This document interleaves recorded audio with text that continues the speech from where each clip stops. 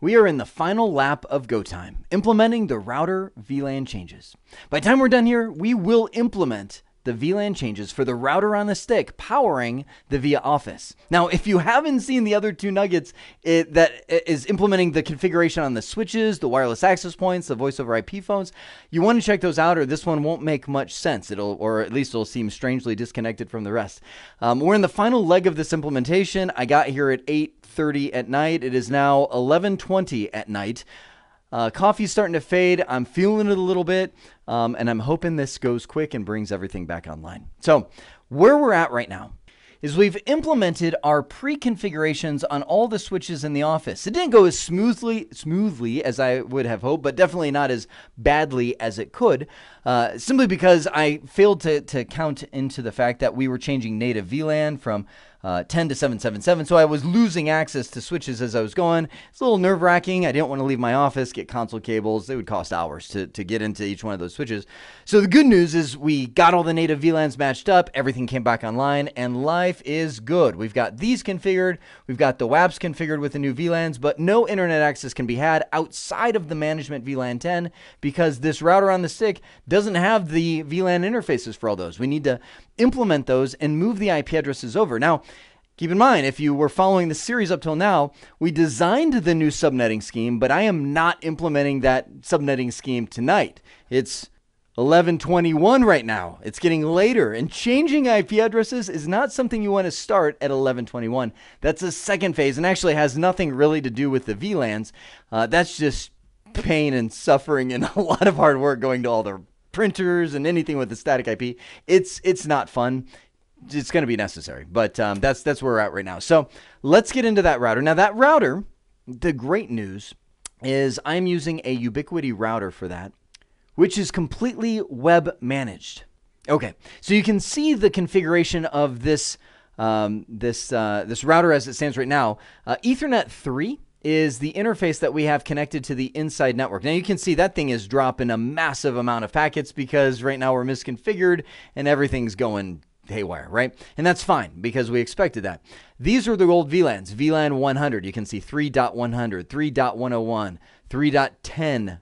That one is the only one that works right now, and you can see that from the send and receive rates that are happening on there. That's our management VLAN, and that one's going to stay. We'll probably just rename it from data. Development, that's our VLAN 40. That'll become the managed devices. So you can see there's some that are configured correctly. Actually, that's not configured correctly at all. I think that was that was development, something somebody put in there. The imaging VLAN is what will become VLAN 40. So here's what I'm going to do.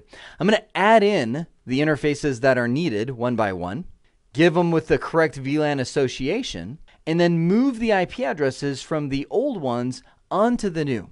Again, we're not after an IP address change here.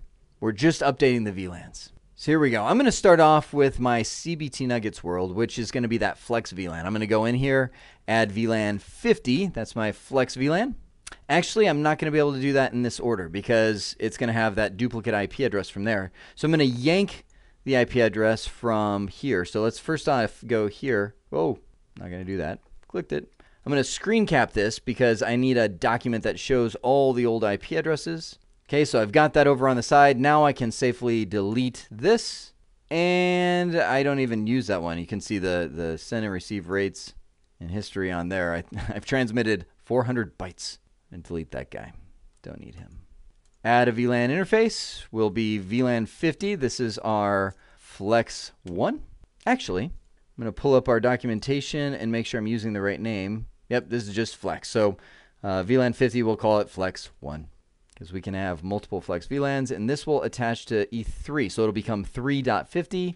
I'll add an IP address, and this will be the 172.29.100.254. And again, I know that does not line up to the new scheme that we have right here. We're not changing IP addresses. We're just changing VLANs, and that's a /24. Apply. There we go. Flex 1 right there just appeared. It is created. All right. This guy is actually, I think, somebody's idea. They probably wanted to do some development at some point and never really used that. VLAN 40 is supposed to be the old VLAN 4. So we want this subnet moved up to VLAN 40. So what I'm going to do, what am I going to do? I'm going to do this. I'm going to delete this guy. Imaging VLAN is gone. Go to the development VLAN. We'll rename that guy to managed devices. Actually, I'm going to follow the scheme I have right here. Managed group 1, G1. And we're going to change that IP address to what was the VLAN 4, 10.16.7.254/22, and apply. There we go. You might wonder, what is this random ordering? It orders alphabetically right here. It's kind of dumb. Maybe we can order by the type. Yeah, that's a little better. All right, voice over IP, you are the next to go. I'm going to delete you. And while I'm here, I might as well delete that public one. Again, 3 is becoming 30. Delete, confirm, add VLAN 20, attach it to Ethernet 3, and that'll be voice over IP group 1. Add IP address, and that was the 10.5.1.254/24, our old IP scheme. Apply. There we go. Just showed up in the list. It's disconnected. It's sorted, and boom, it's active. One more. Add VLAN, VLAN 30. E3, guest. Add IP address, 172.17.3.254/22. Apply. Showed up, disconnected, sorted, active. There we go. All right, we've got VLAN 10, 20, 30, 40, 50. And you know what makes my heart warm?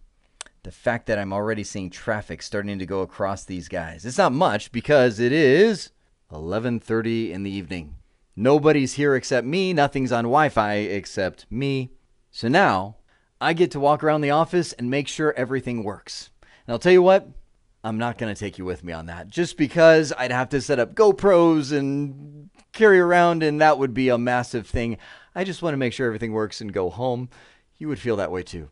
So that being said, we have deployed the VLAN configuration that we strategized on for the router, the switches, the wireless access points, and the voice over IP phone. Now we just need to check it all, make sure it's all looking good, and wrap up for the evening. So our mission is successful, and I know that I know, and you probably know that I know, and you know that I know that when I walk around this office, I will see things that are wrong, and I will have to fidget with it and tinker with it. That's why I don't want to take a little GoPro around, because it's going to be stupid stuff. But I would guess that I probably have about another hour or so minimum before I am out of here, because there's always plenty of stupid stuff to find. That being said, this concludes our journey through a real-world VLAN implementation. So much more than you probably thought it was to do it the right way. Vast majority of the stuff, all in the planning, the design, the configuration is just one evening. I hope this has been informative for you, and I'd like to thank you for being here.